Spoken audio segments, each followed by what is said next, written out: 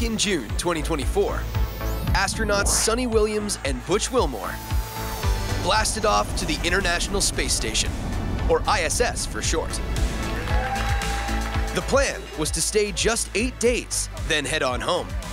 But NASA discovered a fault with their spacecraft, which meant it wasn't safe to use for the return journey. And so their trip had to be extended. Now, after 9 months in space, they finally arrived back on Earth.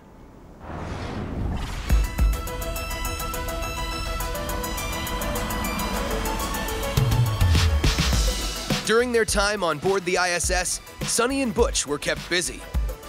They helped out with a range of science experiments, from growing plants to testing free-flying helper robots called astrobees.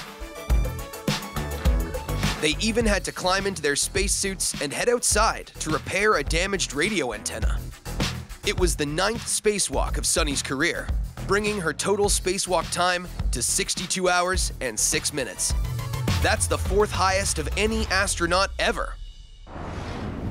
Suni and Butch's final job was to welcome a new group of crew members to the ISS. Then, 2 days later, they were ready to go home.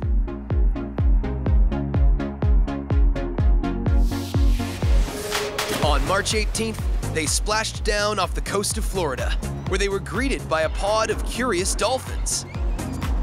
After such a long time in a weightless environment, it takes a while for astronauts to get used to the Earth's gravity again. So Suni and Butch were carried out of the capsule to make sure they didn't fall. Now, they're back home with their families, with a whole lot to catch up on.